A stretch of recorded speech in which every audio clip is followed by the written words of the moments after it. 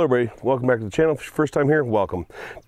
So I've been asked to do some more prepping videos. When I say more, I mean some of you that haven't been around the channel very long may ask, what do you mean more? I used to do a handful of prepping videos and sort of survival and bushcraft stuff. I do a lot more than just guns and gear. I've done some shelter building stuff. I've done, tested a couple survival foods and things like that. Bug out bag, whatnot. Blades, traps. I've done videos on that sporadically here and there. A lot of people do prepping videos as if something is very matter of fact. Like they put forth information that works really well for them, and it is as if it will work really well for you. And I'm not going to sit here and pretend that I know what's best for you, that I know what your living conditions are, that I know what your physical conditions are, that I know what your regional conditions are, and things like that. So what I want to preface this with, this is going to be how I see things, how I do a few things, and some of my experiences, okay? So hopefully some or all of you get something out of it. And even if it's just a little bit, hopefully it helps you out in your road to being a little bit more prepared for whatever may come.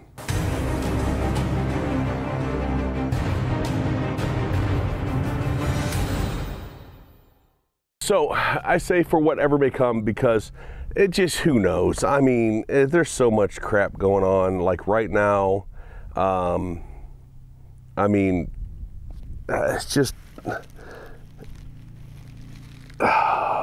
it makes my head hurt to think that anybody knows what the thing is going to be that you need to prep for. It makes my head hurt because nobody knows. Nobody knows. There's not even good guesses out there. Or I wouldn't say that there's good guesses out there. Will we have a foreign invasion? I don't know.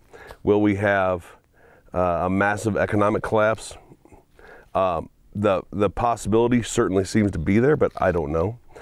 We saw through a number of years riots and all of these massive violent actions by the left, and so some of this may pertain to that as well. Will we have complete societal collapse? Likely no. Not unless something other major thing happens that forces that societal collapse. And I don't think it's going to be a political thing that does that. Could be an economic thing, could be societal collapses in your general region based off of natural disasters. I went through Katrina. I went through Hurricane Katrina. I lived in Baton Rouge at the time, and I saw exactly how fast people lose their freaking minds when daily services, gas, water, electric, things like that aren't available. Power's out for an extended period of time, and overcrowding happens. Because I lived in Baton Rouge, a lot of people from New Orleans got shipped to Baton Rouge, and things just turned into a mess. So whatever it is that happens, here are some things that I want to share with you. So first I want to talk about food. Food is going to be one of those things. And I want to say that there's a lot of people that would put water first. Most of the country lives in an area where water is not hard to get naturally. Moving to Arizona was a horrible survival plan for me as far as that goes, as far as water goes. But most of the country lives in an environment where natural water is not far from you. Whether it's water from the Great Lakes or rivers and streams and ponds and lakes in your area. The vast majority of the country is not as arid and dry and dead as the Southwest Arizona desert. So for me, water is important, but for you, it may be a secondary or tertiary thing because of the availability to you. However, food is one of those things where it may not be as available, especially with power outages, societal collapses, economic collapses, things like that. So food. I like dry foods. My favorite food to stock up on for the last couple years is Peak and Mountain House granola. It takes very little, like just that much of a 20-ounce bottle, maybe that much, maybe a little less, to put in those bags. You don't have to have any heat to cook them. They got vitamins in them, they got a little protein in them, they got a little fruit in them. The Peak stuff has, I think, raspberries in it or strawberries in it, and the Mountain House has blueberries in it. And then they taste good. They're very lightweight, they don't take up much room, they don't take up much water, and it takes no heat to cook them, to make them. So I really have been paying attention to those more recently. However, I have plenty of MREs, I have plenty of canned goods, I have plenty of other things in jars like rice and whatnot. MREs are high calorie. They also, depending on you, they can be very sensitive to your gut, or your gut can be very sensitive to them, so keep that in mind. Canned goods keep for a few years. They can keep for several years, as long as they've not been cracked or stored improperly. So, and various canned foods can last for longer or shorter time, depending on the canned food. I have a ton of Chef Boyardee in my pantry that is up to 5 years old, and I still eat it here and there. Probably a couple times a month, I'll bring a can or two out with me to the desert, and it tastes just fine, and I've never gotten sick from it. So the same thing goes for like cream corn. I've eaten 3 or 4 year old cream corn out of a can that stayed just fine. Same thing with green beans, cut green beans. So that's my experiences with canned goods. I think the label says 3 years, like the expiration date from when you buy it. But depending on how you store it, they can last longer. Canned goods being heavy, if you need to be mobile with them. Canned goods being heavy, but a lot of the canned goods you don't have to cook at all. It's a ready-made meal. It may not taste the greatest not warm, or you may not like it not warm, but nonetheless, you can open a can of Chef Boyardee spaghetti meatballs and eat it right out of the can with your fingers if you have to. So there are advantages to that. Now, if you do have things that need warmed up or cooked or boiled, I keep a lot of those small green Coleman canisters, propane canisters at home. And I have a couple of the small, like double burner Coleman grills. Those cans, if you use them sparingly and correctly, those cans can last a good bit. They store very easily. They're very inexpensive, but they're bulky. They're big. Like if you have a lot of them, you have to dedicate a lot of space to them. But it is a matter of being able to cook without services coming to your house. Rice and grains, keeping those, it's you tend to want to freeze them. I freeze any rice or grains that I get that I'm going to store for any extended period of time. I freeze those for a day or two, sometimes a week. It's just if I don't think about it, but I freeze those for a day or two before I can them in ball mason jars. And that just helps to kill any weevil eggs that are in it. Weevils are just little tiny bugs that live in grain. They're all over the place. You can't hardly avoid them. Don't get freaked out about it, but it does help to kill those if you can flash freeze them or keep it frozen, like if you want to put it in bags or vacuum bags and you have a deep freezer and that's how you keep it for extended periods of time, that is okay as well. So when it comes to grains, just keep all that in mind. Grains are a really good additive to other things. So like rice, for instance, if you have like some of these bucket meals, these I can't even think of some of the names right off the top of my head, but these meals in a bucket where you got meat meals, you got vegetable meals, you got noodle meals and stuff like that, that are freeze dried, nutrient survival stuff. You can add a half a cup or something of rice to a meal like that, and a meal becomes a meal for two very quickly, because of the amount of space in your gut that something like rice, when it expands, takes up. So rice is, in my opinion, white rice is a good thing to keep around. Water can be storable almost indefinitely.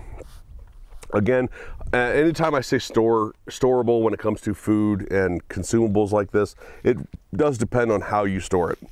So like if you're storing water in a place in a not necessarily perfectly airtight container, and it is in a place that gets hot, cold, hot, cold, hot, cold, that water is not going to store as long without bacteria growing in it than it will if you keep it cool all the time.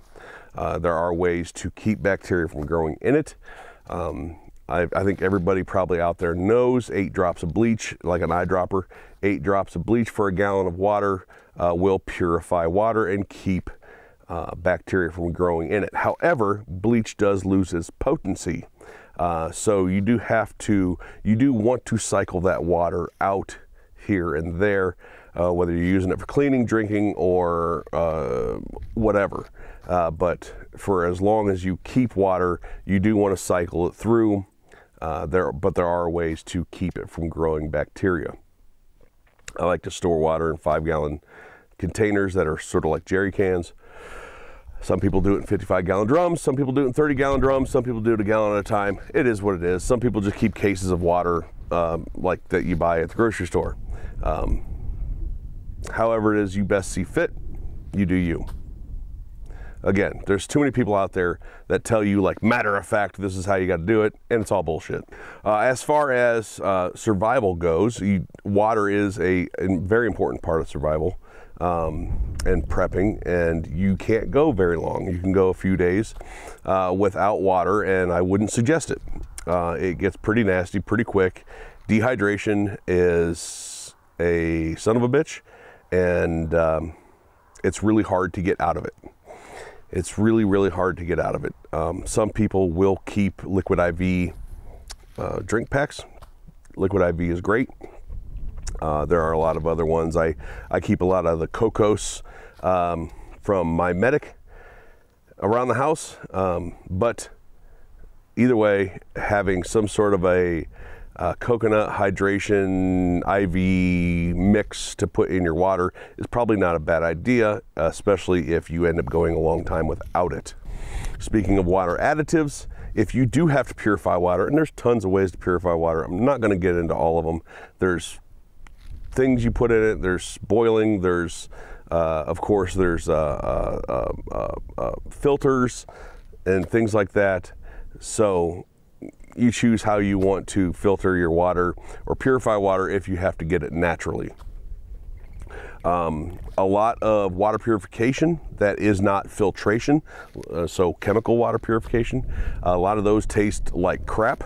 And so things like your Crystal Light or even Kool-Aid packets, the little packets for a bottle of water, are awesome to keep around. Just because, like I said, chemical treatment of water, no matter how safe it is, they generally taste like shit. Guns and ammo, you do you. I don't really care. I mean, beans and bullets, I gotta have pallets of ammo. I mean,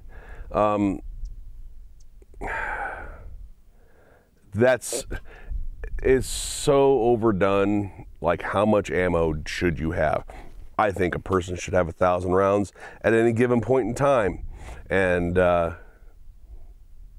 honestly, I think a person should have 1,000 rounds that they can shoot at any given point in time. So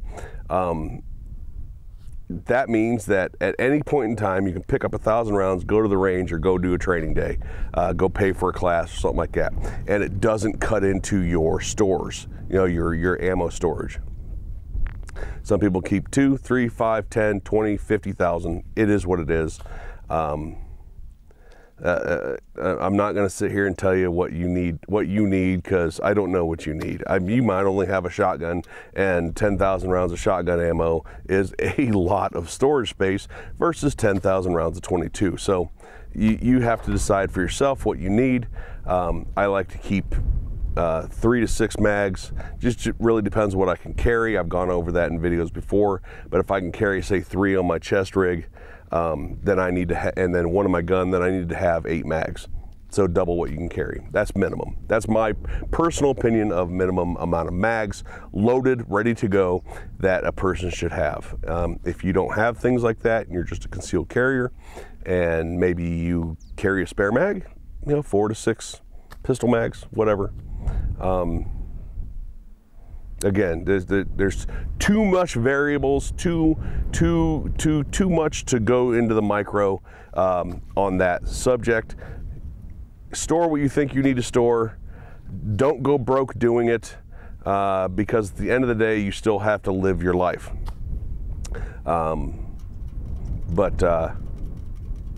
Yeah, self-defense and hunting could be 2 very, very, very, very important things. Medical supplies. I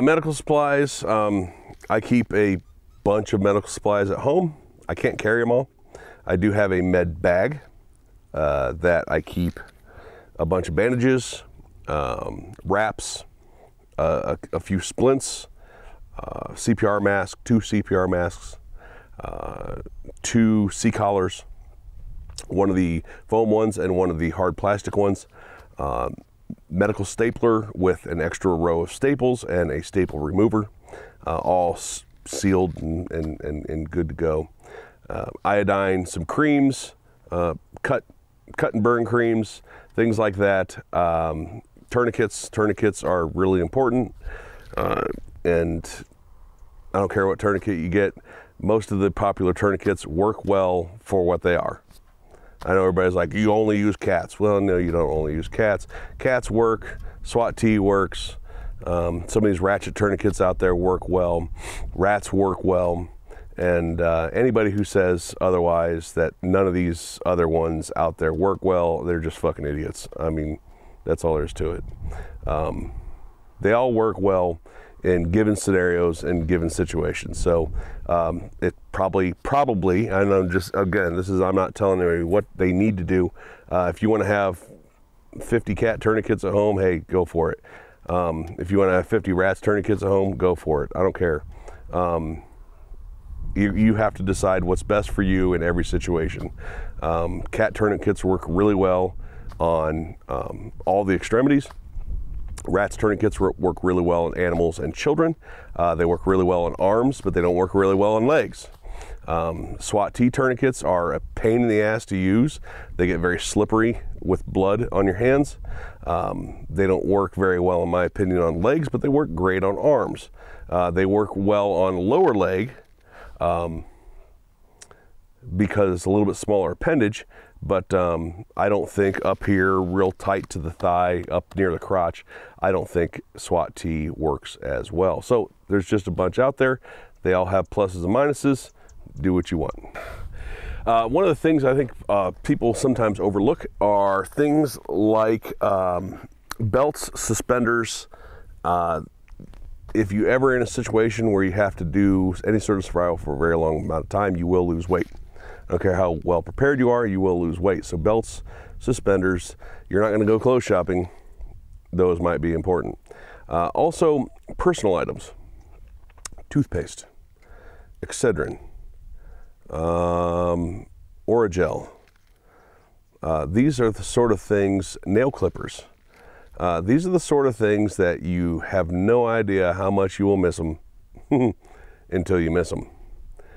So those are nice to have as well as body sprays and deodorant. Like, you don't know how bad shit can be until you stink so bad that you can't stand to be around yourself.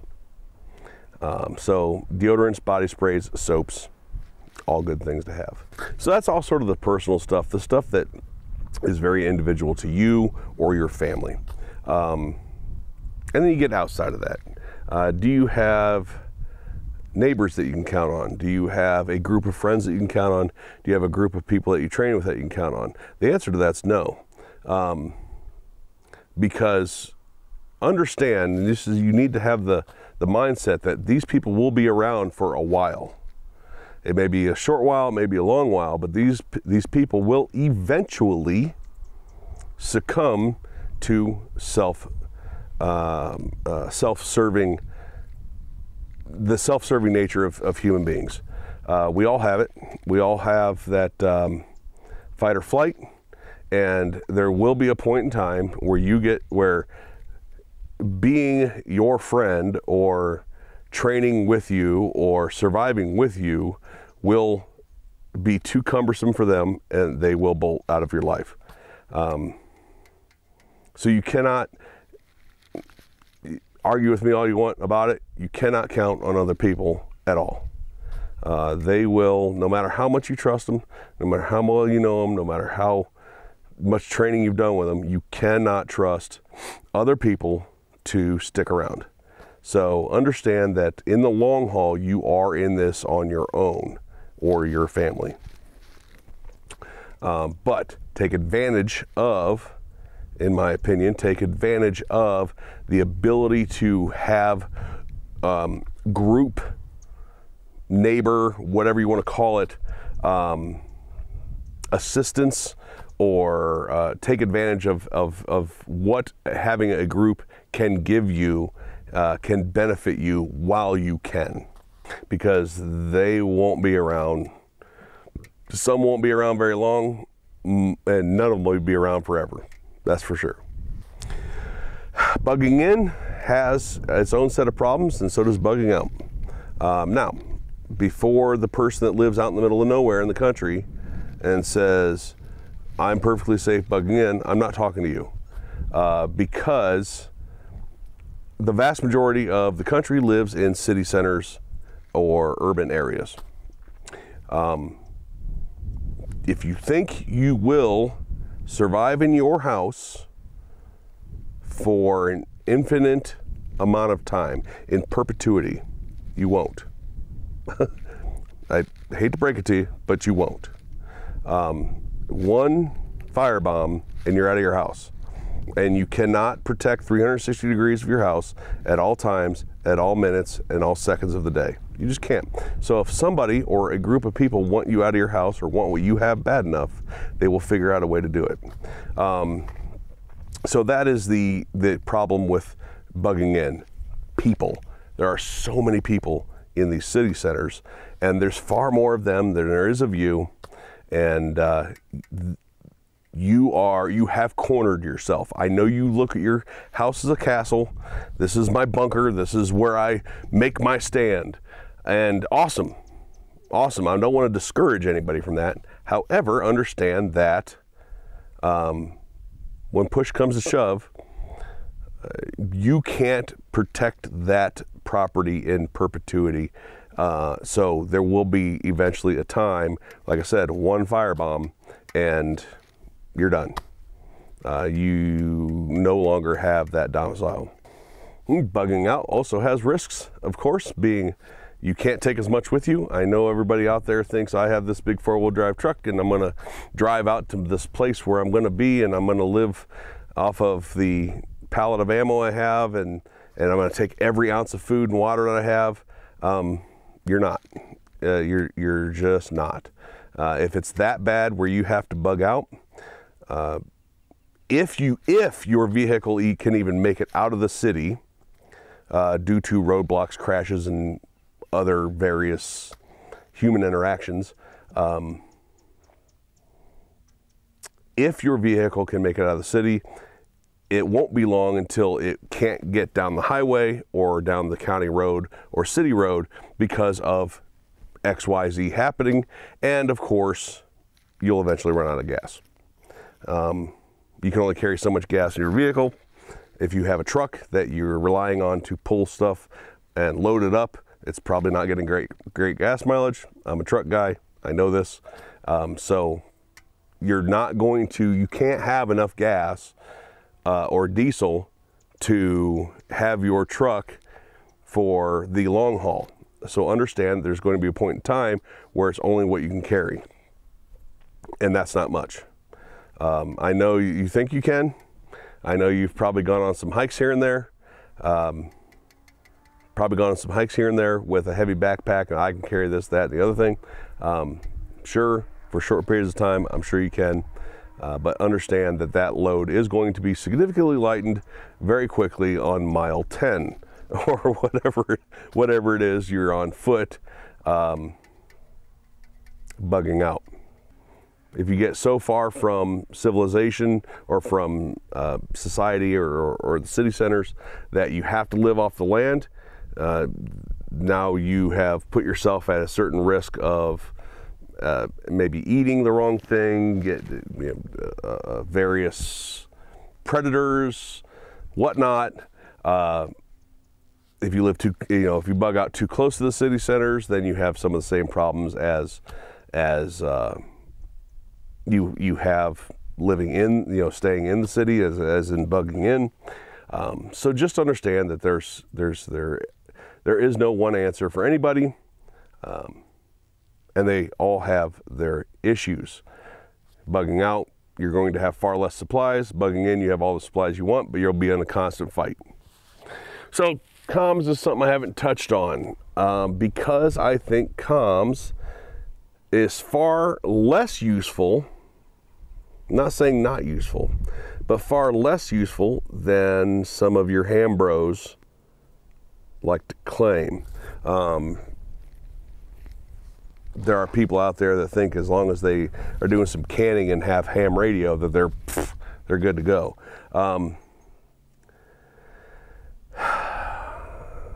If you think the radio waves will be unobstructed, I think you're wrong. However, when it comes to close communication, so family members having little CBs, little radios and stuff like that, not CBs, but little handheld walkie-talkies, radios. I think that small handheld hams are a really good idea, but understand the limitations and understand that there does need to be somebody on the other end for it to do you any good. So it's not just I have a ham radio and all of a sudden I'm talking to people. It's not how it works. So if comms are something you're interested in, start learning about it, because it's not as simple as you just buy a Baofeng and you're good to go. And to wrap up this probably very long video is mindset.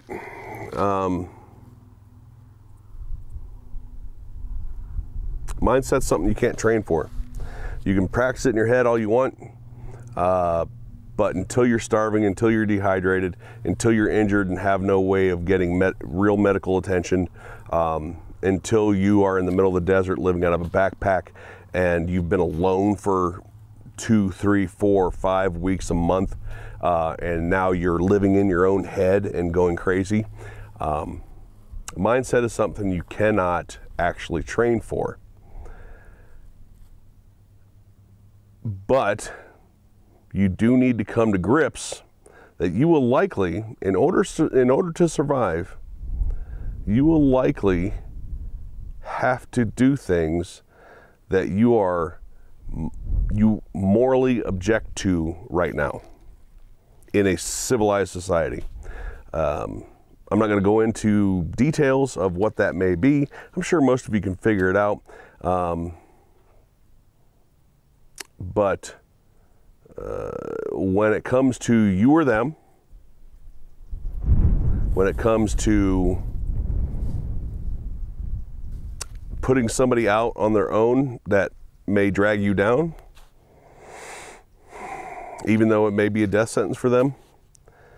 But understand that you will have to do things that you morally object to today. And maybe some of you don't morally object to some of those things today, which would be a lot easier on you. But yeah, you'll just keep in mind that you will likely have to do things and aim at things that you would morally object to today. So that's it. That's my prepping video, prepping and survival video. I'm not going to make a series out of it. I'm not going to pretend I know what's best for you. I'm not going to pretend that I have all the answers. But there's some of the things that I do, some of the things that I do know, some of the things that I do know what you should expect, depending on the area and region that you live in, environment that you live in, and so on. So, yeah, that's it.